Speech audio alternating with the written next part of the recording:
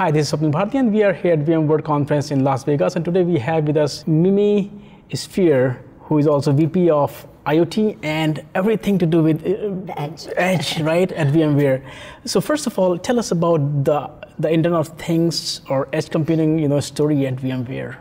Sure. So we are so excited. We announced today on stage a new portfolio of solutions called VMware Edge, and it really is an all-encompassing strategy for us to deliver what we're kind of doing is in our multi-cloud environment and the ability for our customers to leverage multiple clouds. They now will be able to leverage infrastructure down at the edge, as well as be able to manage, monitor, and secure all of their devices, IoT devices, human-driven devices down at the edge. So we're pulling this all together because we realize that this is a significant part of digital transformation for our customers, and it's really hard to do. And if we can make it easier for customers to be able to take a VMware kind of holistic approach to edge computing and IoT and let them focus on what's most important, which are the analytics and the apps and how you apply the data that you're collecting at the edge, then we think this could drastically simplify how IoT gets rolled out. It could, really accelerate innovation and adoption, and they can, customers can do it on their consistent infrastructure, consistent operations, but with the ability to choose the right operating systems, the right application services, the right hardware, or whatever else they think is important, but all encompassing around the edge.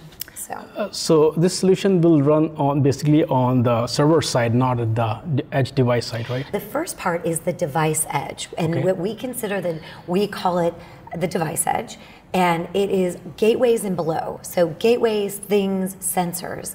We have Pulse IoT Center. We announced Pulse IoT Center 2.0, which is as a service, and it will manage, monitor, and secure up to 500 million devices at the device edge. The challenge at the device edge is there are so many heterogeneous types of devices. You have cameras, you have gateways, you have, occupancy sensors, you've got smart meters, you've got, all sorts of different devices, and even within one industry, there's a tremendous amount of devices. Each one of those, as I mentioned, have different operating systems, different network protocols, different hardware, and they all today have very siloed solutions that IT organizations are not really familiar or don't really know what's going on, what's connected, and don't have enough visibility over the security of what is really compute down at the edges. And that's how VMware pictures this. So that's the device edge, and that's Pulse IoT Center 2.0. At the device edge, we also have been, forever, we have Workspace ONE. That's really focused on people devices, but if you think about it, with IoT, there are more and more people devices. There are wearables, there are helmets, there are whiteboards, all these different devices, and you have to have the applications ready and available for the workforce, no matter what device they're using. And so that will continue to help, accelerate IoT when it comes to the workforce and how they use it, whereas Pulse is more focused on the device edge and things. Then you've got the compute edge. Mm-hmm. The compute edge is where the processing happens. As you need real-time analytics in a factory, on an oil rig, or for many other reasons like latency, cost of storage, there's a lot of reasons why you might want compute now, not just in the cloud, but at the edge. Right. This is more of what some people term as the fog, but it's really almost a micro data center or a server class system at the edge that can do that. That is what we announced around Project Dimension. Mm-hmm. Project Dimension takes VMC, which is a, really as a service, all-encompassing infrastructure service and management service for AWS, and we are extending that to data centers and to the edge. And when it comes to the edge, we really see 4 different environments that we think are important. We see the branch, we see the industrial, like factories and plants, we see the ruggedized remote, like oil rigs and smart grids and even smart cities. And then we see the transportation edge, which is inside vehicles or trains or ships. Each one of these require something very specific to meet the needs of that environment at the edge and the use cases that make sense for that environment at the edge. So that's what we'll be focused on with Project Dimension at the edge. Right. Because you mentioned latency, for example, Amazon started Amazon Go store where you walk in there, and most of those retail stores are coming, there's no, so they're like mini data center in themselves, they don't have the time to send the data to the main cloud. That's correct. So when you look at the IoT use cases, what are the challenges you're seeing in the market when you see these new use cases are emerging and that you're trying to solve? So what I see is that IoT is hard. You have to pick your sensors, your gateways. You have to know what information you're trying to get. You have to get the data out. You have to send it where it needs to go. You have to integrate it with your systems. You have to integrate it with other data. And it's hard. And so the market is going a little slowly, but there is absolutely no doubt that industries are dedicated to making it work. Mm-hmm. And I think the reason they are is because industries are they're under so much pressure to innovate. I mean, if you look at the energy industry, and 2/3 of the energy is consumed in cities, where you could have such a more efficient way of doing distributed energy. Or if you think of agriculture, and it's estimated that there needs to be 70% more food in the future, but there's only 5% more land to build it on. What do? You need indoor farming, which enables 95% less water and something like 350 times more productivity of food. So these are some examples of industries must innovate. We see it in the autonomous vehicles and connected car. How do you compete there? And every industry has their story. So that's the motivator, but it's hard. And so that's why you see so many big companies like VMware and AWS and Microsoft coming together to solve it together, and really, putting apart the fact that there is some competition there, but it requires us to work together to help our customers succeed in this area. And 5G comes into that, telcos as well. You mentioned Microsoft. They came out with the Sphere OS, which was designed for IoT and with the high. So I would Sphere is also a VMware product. Is that a coincidence? Yeah. I don't think so. No. Yeah. So which is designed, where they are baking in security at the hardware level itself. So are you working with partners like Microsoft, or what is your go to market plan? That you're really working with yourself selling the solution, or you're really working with partners? Okay, so let me say a couple things here. So what we're doing with Microsoft today is we are partnering with them with Pulse IoT Center. So Pulse IoT Center manages, monitors, and secures the device edge. What IoT Hub does from Azure is it is a container that goes on the gateways that collects data and then sends it back to the Azure cloud to do analytics. But without Pulse IoT Center, it's very difficult to get that container to scale out to thousands or who knows millions of gateways. So we are partnering together to really ensure that customers can, at scale, leverage Azure IoT. So that's what we're doing. When it comes to Sphere, we're not working together yet, but we hope to. It's a very closed strategy that they have today, and we hope that changes in the future. But what we have announced today, and I forgot to mention this at the device edge, and it's probably one of the most important things that you heard today, but I'll just re-articulate it. We announced the hypervisor at the device edge. And what does that mean?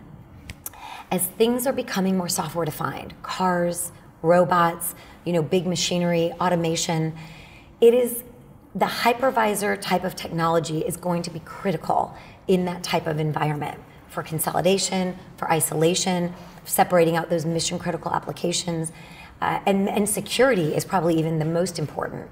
And so what we announced today is VMware going somewhere they have never gone before with the hypervisor, and that is helping machine companies, automotive manufacturers, software define things. That is so exciting, and we are the perfect company to do that. And so it's just the beginning of our journey, and we just announced the project and the preview of the technology.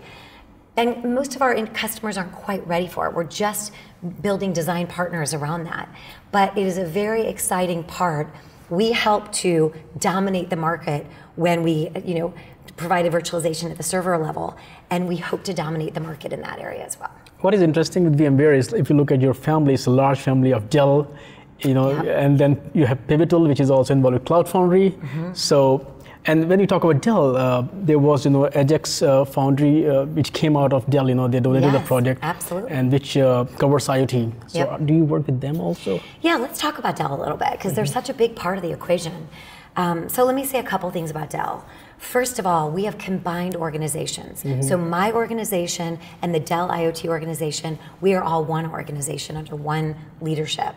And we are doing things independently when it makes sense, because VMware will always be a heterogeneous company that's a Switzerland that supports multiple hardware, et cetera.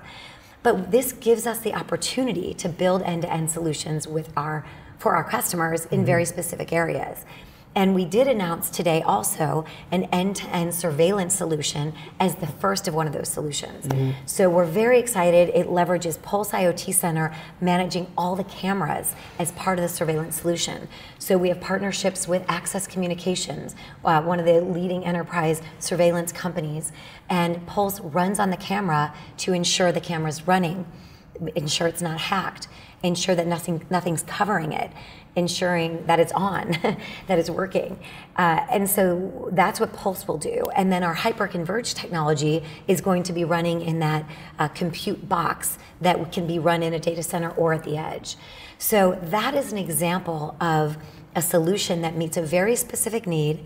It's Dell technologies coming together. It has EdgeX as part of it, which is a very important part of our entire strategy.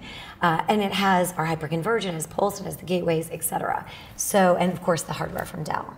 So that's one example. We will continue to innovate under use cases and examples that we think are the right ones for our customers.